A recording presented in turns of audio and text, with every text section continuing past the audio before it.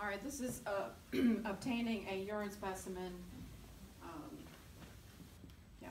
So the first thing I'm going to do is receive directions, because my nurse tells me that I need to have a urine sample off of Miss Megan here. Okay, so I'm going to make sure that next time she rings that I am prepared for that. All right, so it says that you should, so she rings the bell. Oh, okay. Hello, Miss Megan. My name is Marie. I'm your CNA today. What can I do for you? Oh, okay. Well, we need to get a urine sample from you. And I have this stuff sitting right outside the hallway here so I can bring it in. So it has to be either a clean hat, which is a hat, okay, not like this hat, but this is a hat that goes in the toilet, or a clean bedpan, or a clean urinal, depending on your patient, okay? Let me put this hat in here for you first. It goes right inside the toilet. And let me help you to get on the toilet here. And before you sit down, I'm going to have you have this here with me. You know those little pads that they give you to wipe yourself, clean yourself? If the patient can, you would tell her to, you know, make sure you clean yourself. You get like 3 wipes, 3 different wipes. Wipe yourself with only once with each cloth, okay? Or you do fairy care with the patient, depending on who it is. Okay, go ahead and sit down. You're all clean now. All right, while she's sitting there using the bathroom, I'm going to fill out her label, and I'm going to open up the specimen container.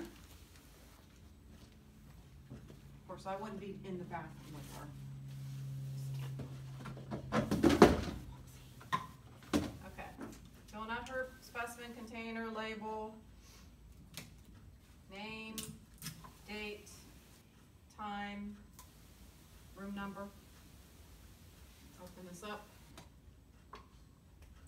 And she's ringing. Are you finished? Yeah. Okay. All right. Oh, when I sat her down, I forgot to tell you that you tell her not to poop or put toilet paper in with the urine specimen. Okay. So that you don't contaminate the urine specimen. And so she knew that already because I told her that. All right. Okay, so she's all finished. Now I'm going to put my gloves on. Go ahead, sit. Gloves on. I need to have a pair of them. Oh, those are fused.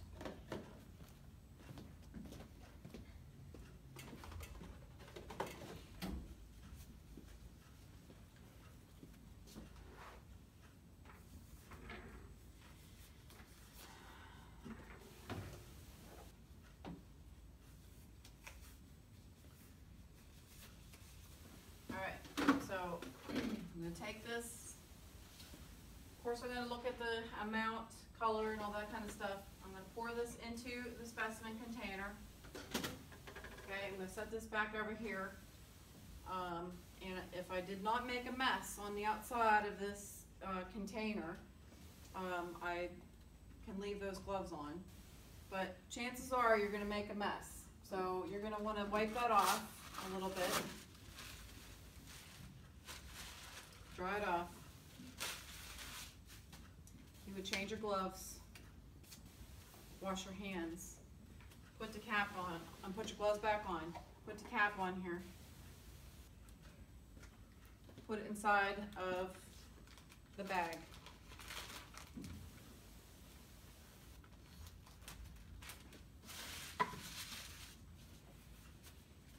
Take your gloves off, wash your hands, and take this to the proper location.